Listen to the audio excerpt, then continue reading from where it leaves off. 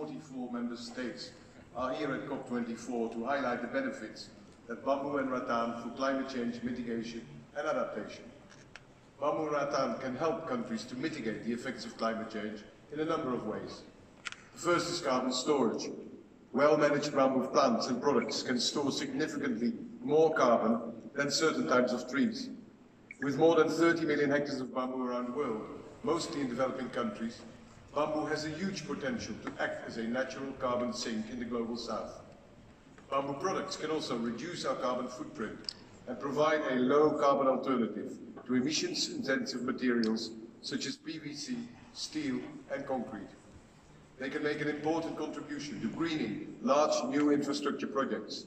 And finally, bamboo provides a source of 100% renewable, clean-burning energy, meaning it can play a role in countries' nationally determined contributions to climate change. Bamboo and rattan can also help us to adapt to the effects of climate change. They provide climate-smart housing, and studies show that bamboo structures are more resilient in certain natural disasters. They are an important part of landscape management, with many countries using bamboo for land and watershed restoration. And last but not least, bamboo and rattan provide an alternative income and even a source of nutrition to local communities. Tens of millions of people around the world rely on bamboo and rattan for their livelihoods, and bamboo is a much-used source of food and fodder.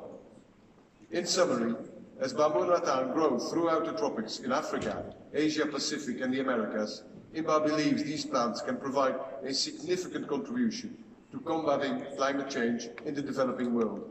INBAR and its 44 member parties urge you to include bamboo and rattan in your nationally determined contributions to the Paris Accord, and we stand ready to help.